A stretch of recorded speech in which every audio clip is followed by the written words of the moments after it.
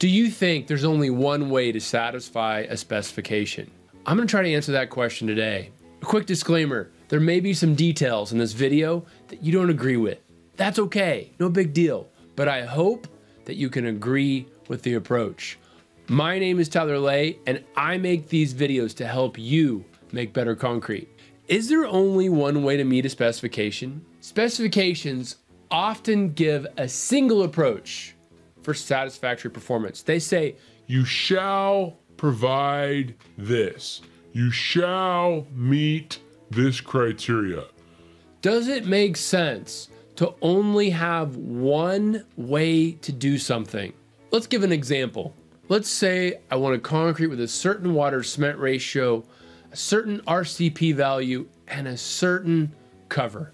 But when they go to build that structure, some things are off. My RCP value may be a little bit high. That means I'm worried about the permeability of my concrete. My cover may be a little bit low. That means that the distance from the outside surface to my rebar isn't what I want. My structure may not last as long. But what do you do about this? Do you reduce the pay for the structure? Do you reduce the pay for the contractor? Does that make the structure last longer? Do you make them rip the structure out and put a new one in? Is there a better way to do this? Well, what do we really want? Well, we want equivalent performance. We asked for this and we didn't get it. We want some way to get us back to equivalent performance. So what if there were several equivalent designs so that a contractor would have a bunch of choices if something doesn't go as planned? As in, I want this, but guess what?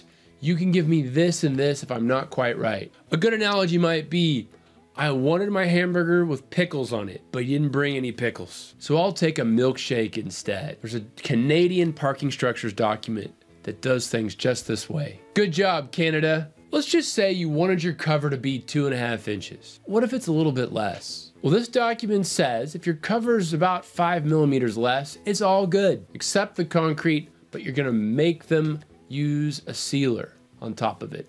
And if your cover is even lower, then you're gonna make them use a membrane on top of that concrete again to help keep those chemicals out. By defining what will happen if somebody doesn't meet the mark that you set, it reduces the risk to the contractor. Less risk equals a more accurate bid. Also, less risk equals a lower bid in the end, and everybody wins from that. For example, this document has a table where it says that these 3 choices are equivalent. I'd like a high quality concrete with a certain amount of cover, but guess what? In my parking structure, if my cover's a little bit lower, I can live with a sealer.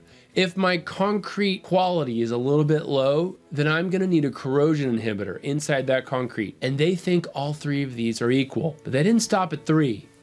They made a list of 8 different choices of different combinations of cover and quality of concrete and all kinds of different technologies that you can modify the concrete with to bring it back up to equivalent performance. Now, how do they determine that these were all equivalent? Well, they use this program called Life 365 to do it. I'm not so sure that every one of these things are truly equivalent, and I think that's okay. I think what's important is that we give people choices. So in summary, we need to give alternate solutions within our specifications. What if this goes wrong during construction? What will we accept? By defining these alternatives, we reduce risks to our contractors. We make it easier for them to give us an equivalent performance of what we want. Thanks everybody. Please give me a thumbs up, subscribe, and leave me a comment below if you like this video. Take care. Bye.